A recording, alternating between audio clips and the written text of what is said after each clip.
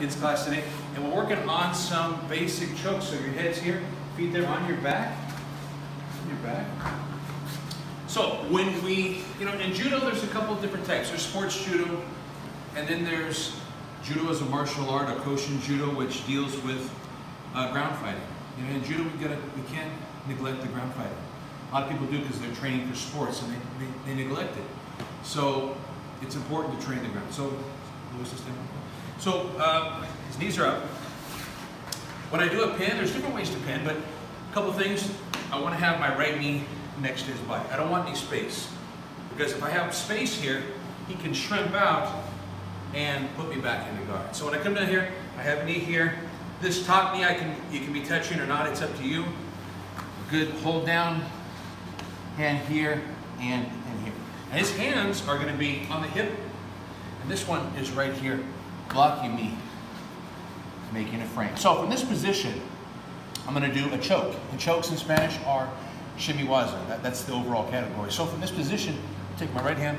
I'm going to grab his lapel right here. This is all legal, even in a tournament, but you're most likely not going to get it because you're going to go for the pin. So I begin to push him down this way, putting pressure. At the same time, my left hand goes in his armpit. So he's facing in the same direction in which I am. He's on his side. So push with this right and put this in here.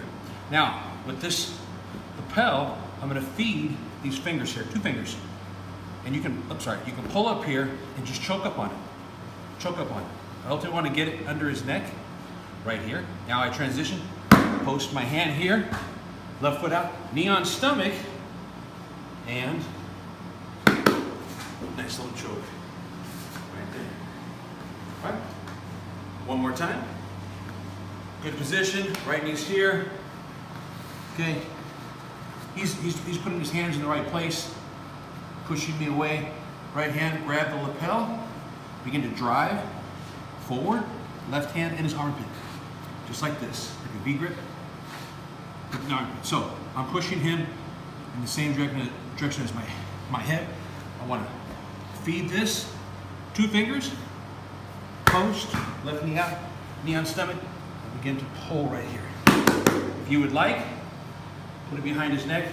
That makes it even tougher. All right, guys, thank you for watching our video. Please subscribe to our channel.